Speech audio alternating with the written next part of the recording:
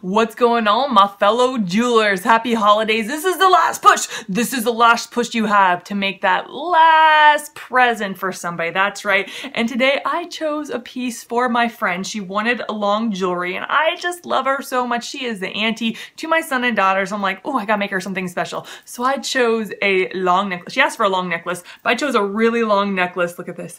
With lots of bling and oh my goodness, oh my goodness. These are so in everywhere I look on Pinterest. That's right, because Pinterest is the place to go for fashion, right? Am I right? Am I right? Well, these are so popular. These long necklaces that have all this clink and all this sparkle and pizzazz. Well, I just had to make one for my friend because she wanted a long necklace, and it's all hearts. It's all hearts. Even the key has a heart on it. Isn't that so cute? So anyway, it's really easy to make. It took me minutes. It took me minutes, and it's gonna look so cute on you when you make your own creation. So I'm excited about your creativity. So let's get started teaching you how to make this fabulous long clinkety clink necklace.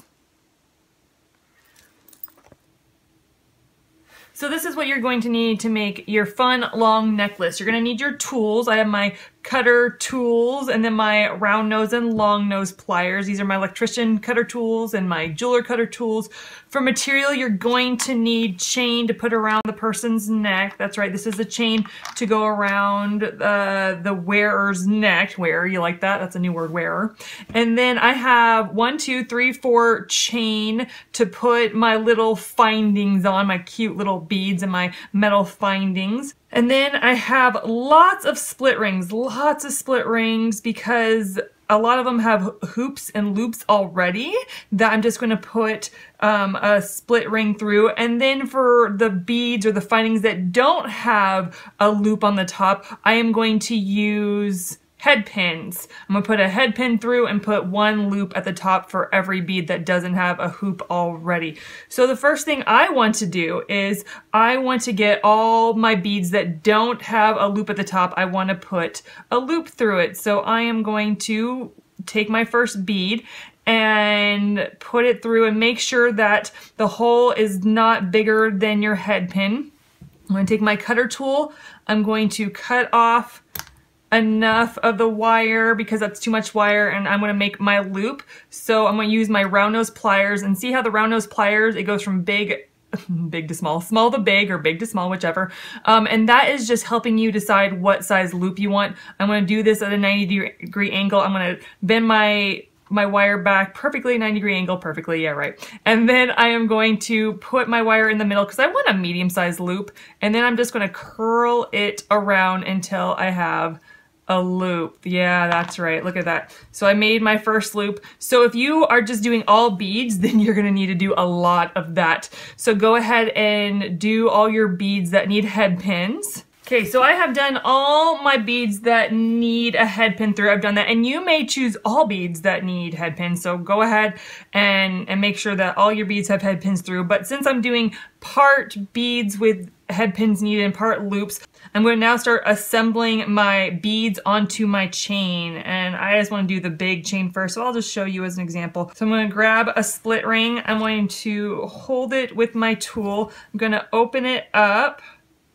and then I'm going to put my first big nice finding, grab my chain. I want this to go at the bottom, so I put it through the last link, and then with my flat nose pliers I am going to shut the split ring and make sure there's no gap. If you have a gap, jewelers, then it will fall apart. Then the bead or finding will fall off and the chain will fall off, and we just want to make sure that there's no gap. So, I'm so excited. And because I have a lot of chain, I am just going to randomly put my beads on.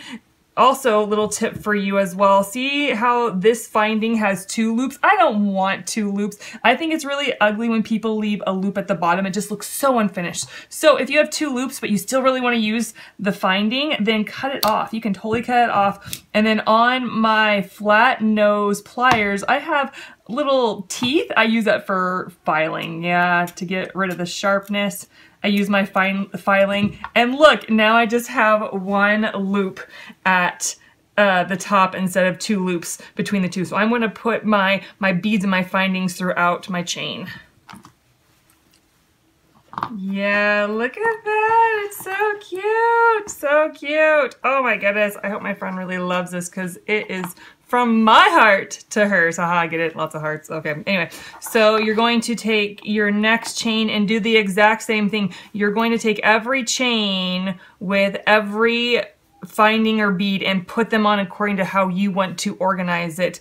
And because I want a lot of bling bling, I'm putting 4 chains and lots of findings and beads and stuff. So go ahead and put all your findings and beads onto your chain. Okay, now that I have all my findings and beads on each chain, I'm going to put all my chain together and then put it on the chain that goes around the neck. So I'm going to take another split ring and I'm going to use it to put all of my chain onto one split ring. So I'm going to open it up. This is actually a spring. Open it up and I'm going to put every chain on it. You can use a split ring, you can use a metal hoop, you can use whatever you want.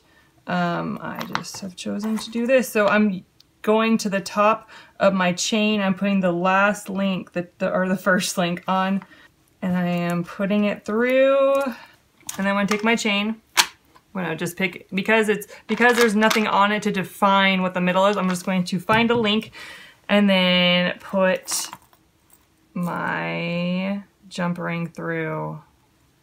And that, my fellow jewelers, is how you make a fun, chunky necklace. Oh my word, isn't that fabulous? Oh, these are so in style. The chunky and the long and so much fun. I tell you, so much fun. I hope you had fun making it just as much as I enjoyed doing it and teaching you. Ooh, think of all the possibilities. Think of all the little findings you can put on, all the beads you can put on, how chunky you can get. If you want to go chunky, you can go extremely chunky. If you want to be sparse, you can go sparse. This is a fabulous necklace for those that like long necklaces, long jewelry with a little cling clang to your day, little cling clang to your day. So that's all I got for you guys today. Thank you so much for tuning in. I love it when you tune in. I love it when you watch the how-to videos. So if you want to know when I post more videos, you can totally click right here to subscribe to my channel. And then here's 2 more of my other videos that I've done making other jewelry pieces. But that's it. If you want to comment, share, like, I love to hear what you think about this jewelry piece. Share with others you think need to see this video and then give me a big old thumbs up. All right, guys, I love you. Mwah! I'll talk to you later. Bye!